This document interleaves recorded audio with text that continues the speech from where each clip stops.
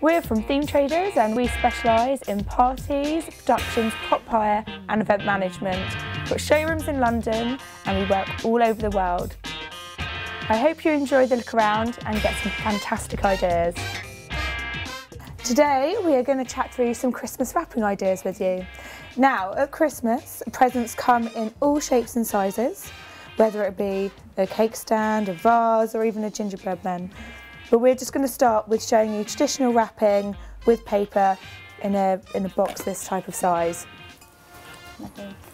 Traditional colours are always good, but then you can always mix it up with some blues, some orange and something that makes it a little bit more colourful and makes your present stand out. So I'll start with a traditional red.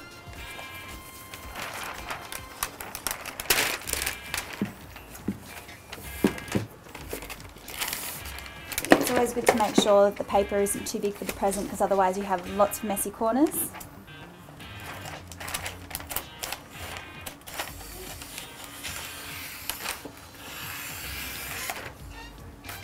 So would you like to start pulling some tape for me? A handy tip is to always make sure that you've got a selection of sellotape already pre-cut. It just makes it a little bit faster and you don't have to worry about doing it in between. Okay. A good idea if you do have a few kids that you're wrapping for is to colour coordinate all their presents so they know exactly which ones are theirs.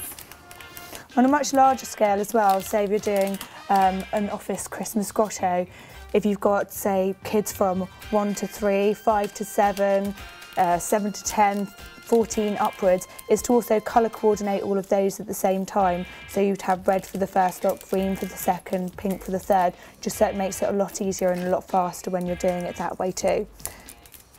Always a good thing to remember is when you start wrapping with ribbon, the top is the side that you cover first, because that means the bow is always going to be on the top because you crisscross it over on the back.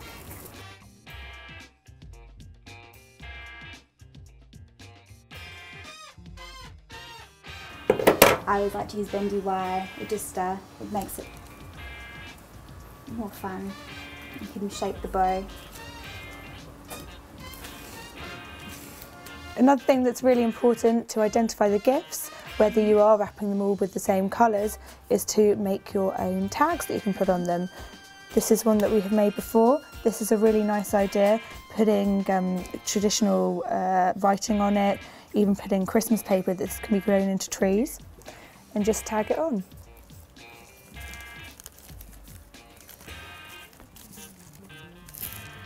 A final little touch so everyone knows whose present is whose. And that is how you wrap the perfect Christmas present.